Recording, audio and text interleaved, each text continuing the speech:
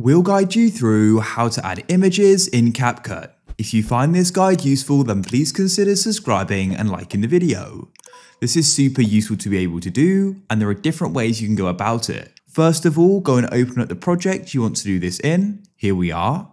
What you then need to do is go and place the playback cursor where you want it to be. I want it to be at the end of this video just here. Then go over to the right of the timeline and click on the plus, and you want to go and select photos, and you can then go and find the photo you want to do this with. Select it in the top right and then click on add in the bottom right, and we've now gone and added it. So you can just go and have it in the timeline here. As you can see, it's just going to play. You can click on it and go and adjust the length in the timeline. However, you may want it to go and overlay a video or another photo. To do that, go and select it. Scroll along at the bottom until you go and see the option for overlay just here. And then you can click, hold and drag it and position it over another video or photo. As you can see, there it is. Click on it in the timeline and you can then go and resize it to your liking.